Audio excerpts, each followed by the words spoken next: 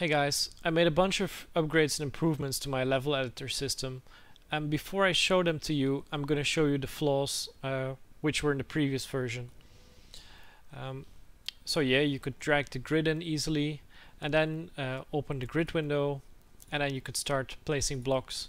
However, as you may have noticed or heard, I am manually placing them one by one by clicking, and that can be very tedious, especially if you're making like a long row of objects. The same for when you wanted to delete a bunch of objects. Like let's say I wanted to delete these first bunch of them. Like I had to manually do this for each. And yeah, that's time wasted. As well as there was no way to flip objects. So let's say I wanted to rotate this object around and place it to the top of the ceiling.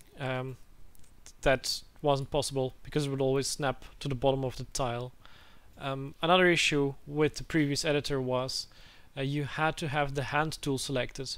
If I had any other tool selected, like the move tool, and I would place an object somewhere, it would automatically select that, and I couldn't place or delete any more objects. I had to manually select the grid again before I could do that, and that's something that could really get on your nerves if you forget to select the hand tool, or it just makes it user unfriendly. So now I'll show you what the new updates are.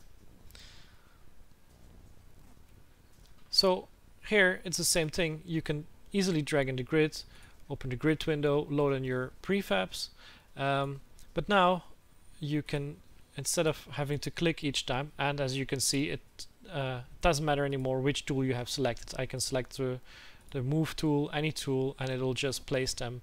I can just hold down a button and easily create a row of these objects. Same for deleting. Let's say I wanted to lower the roof to about here and don't need the top tiles again.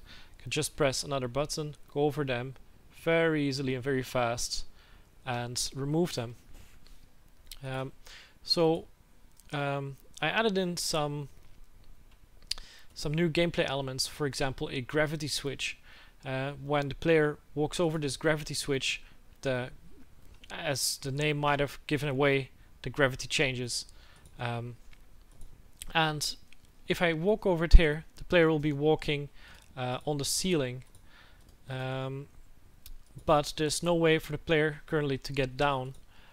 Well, if I place another one here, that's not what I wanted. I wanted it to be aligned to the wall. So you can just rotate around the center point of the tile by a middle mouse clicking on it, and then it'll be either to the top or on the bottom. And let's say I wanted to make a pile of these smaller ones. As you can see, there would always be a gap in between them. I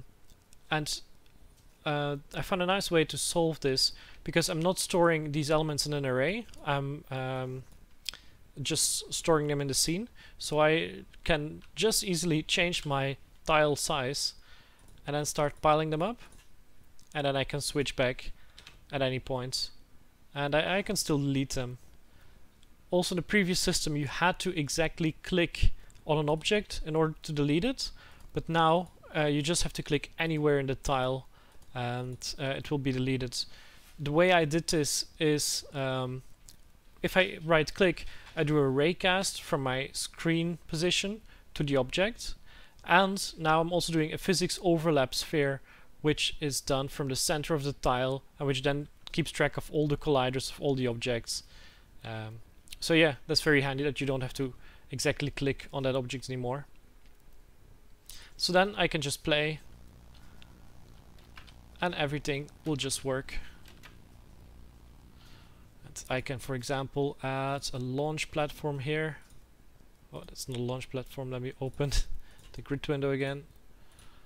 Okay, there you go. Play again.